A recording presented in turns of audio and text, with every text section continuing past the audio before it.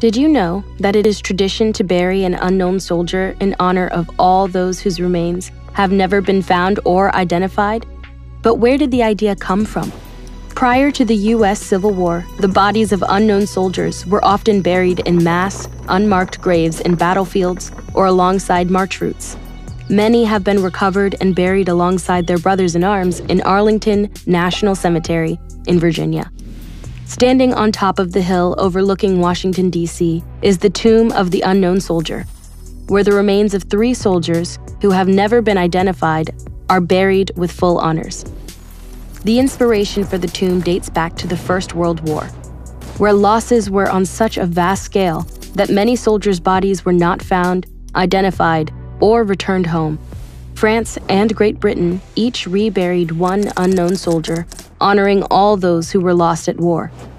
With over 100,000 U.S. soldiers killed in Europe, the idea was taken up in America.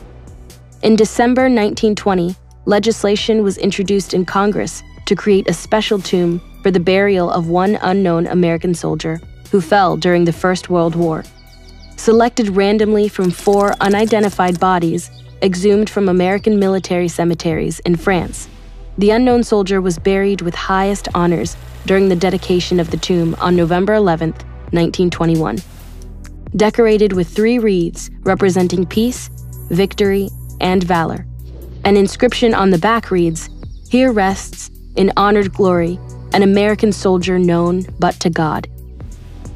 In 1958, an unknown soldier from the Second World War and one from the Korean War were also buried there. An unidentified soldier killed in Vietnam was laid to rest at the tomb in 1984. But DNA testing later proved that the remains were those of Air Force First Lieutenant Michael Joseph Blassie, whose body was reburied in Jefferson City, Missouri, in accordance with the wishes of his family.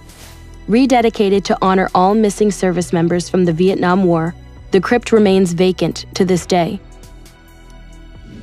Since 1948, the tomb has been guarded round the clock by soldiers known as the Old Guard, who walk 21 steps back and 21 steps forward in front of the crypt as a symbolic 21-gun salute.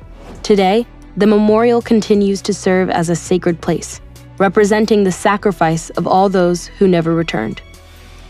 Why is it important for a country to recognize and honor those unknown soldiers who died in battle?